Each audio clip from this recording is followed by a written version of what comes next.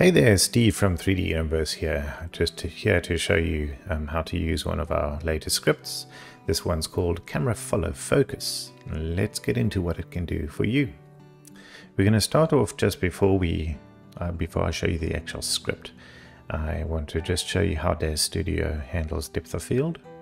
You'll see I have a very simple scene that I've set up here with a camera, a sphere, a cylinder, and a cube.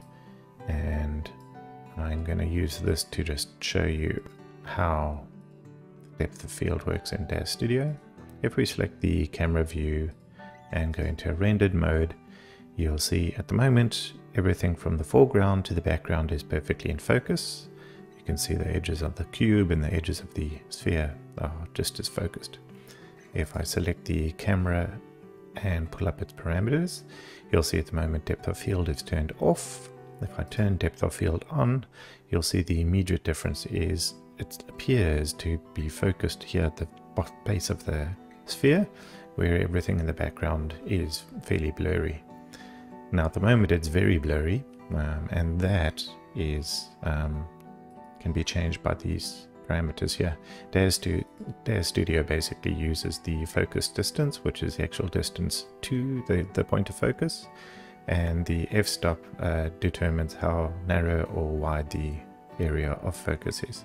So you'll see if I change this f-stop to 100, certainly the items in the background are slightly more in focus, where the focus is still exactly on here, but we still have a bit of blurring, but it's not as bad as it was before. So basically, the closer you get to 0 with the f-stop, the narrower that area of focus is, and obviously having an f-stop too low just doesn't give a very good effect at all. For the examples that I'm going to use with our camera follow focus script, I'm going to use a f-stop of 100 just because it gives a nice background blur and a nice foreground focus, rather than the default, which is 22. I just feel that's a little bit too much. Okay, so that's why I'm going to be using the amount of 100.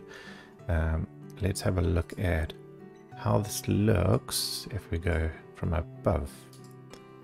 So you'll see what DAZ Studio adds if you enable the follow focus is it adds a couple of indicators. Now the first indicators are these two planes that it draws on the camera, and those planes are basically the area that's in focus. So you'll see by changing the f-stop you can actually change how wide or narrow that area of focus is. The other option is your focal distance, and that is designated by that little cross there in the center, and by moving that around you can shift the focal distance along the depth of the camera. So that's basically how DAZ Studio handles it. And now let's get into what our script can do. Okay, so for the script you'll see I have a fairly similar scene set up with the sphere, the cube, and the cylinder. The only difference is you'll see I am animating that sphere to go in between the cube and cylinder, and I'm also animating the camera. So if I go to the camera view, you'll see the camera is going to chase through. It moves forward slightly, moves backwards, and then lifts up slightly as that ball goes back to its original position. Now if we were to go into a rendered view now, you would see that everything remains perfectly in focus. And here's a video I created which just shows that process. You'll see everything remains perfectly in focus there the whole time, which is obviously not something that we want. We want to try and create a more realistic looking camera. Okay, so switching back to DAZ Studio, let's go back to our smooth shaded view, and we're going to try the various options.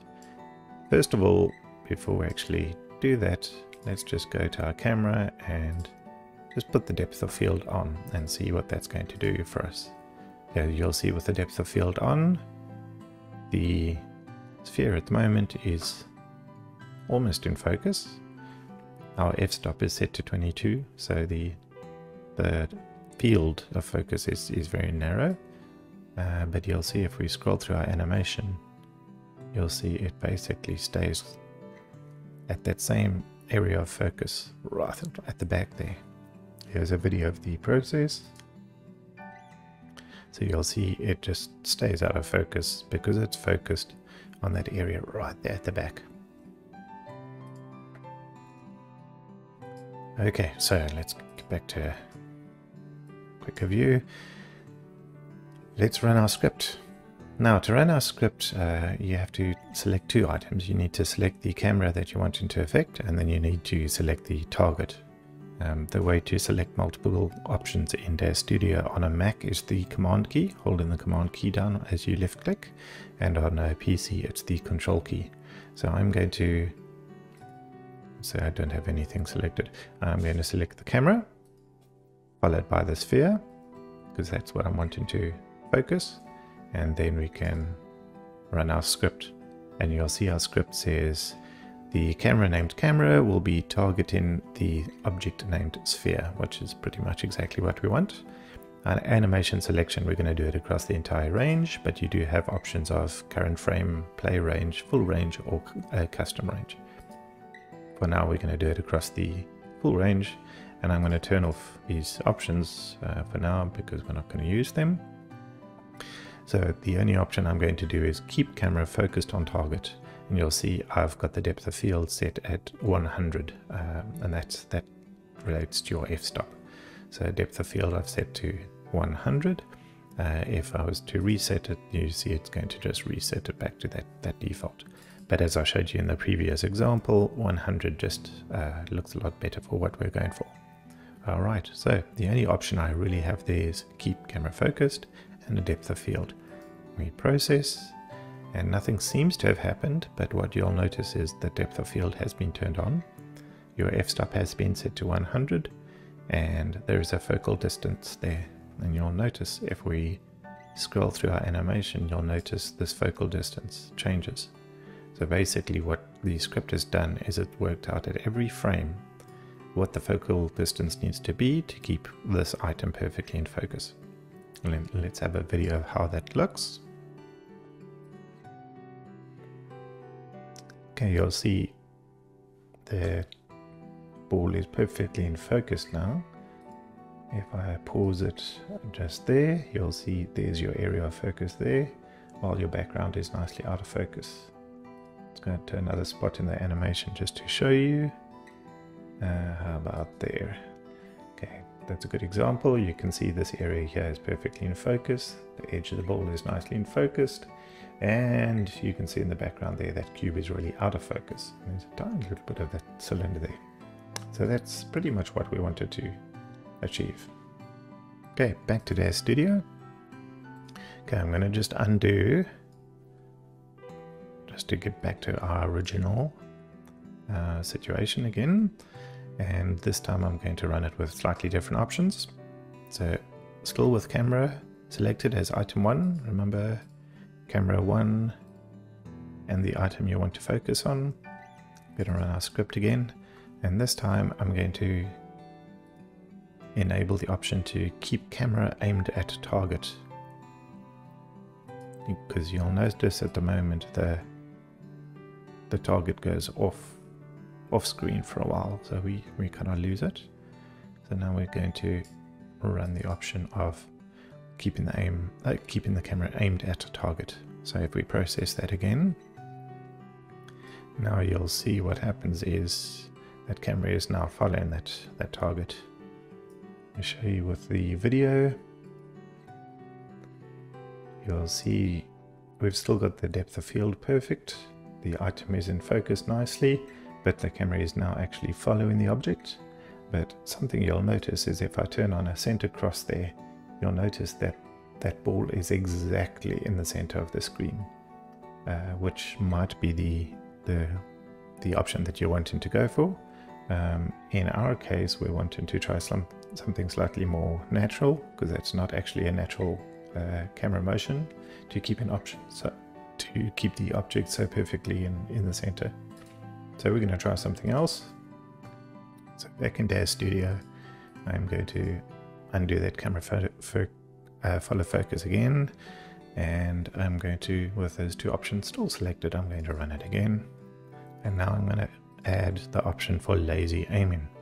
Now what lazy aiming does is it takes a little bit longer to follow the path of the object. So you'll see as it follows the object, if the object moves quickly to the left, it will slowly catch up. As the object changes position, it'll slowly catch up again.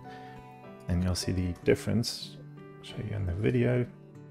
The difference is quite remarkable, where now the object is still being followed by the camera. It never actually goes off the camera's view, but because the camera is slightly delayed, slightly lag in the object, it comes across as more natural.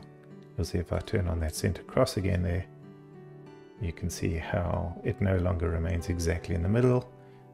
The camera sort of like chases it and comes across a lot more natural.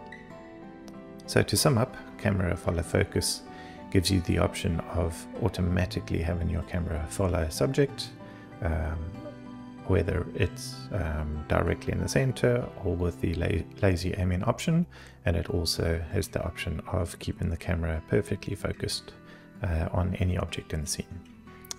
Thanks for listening. Cheers.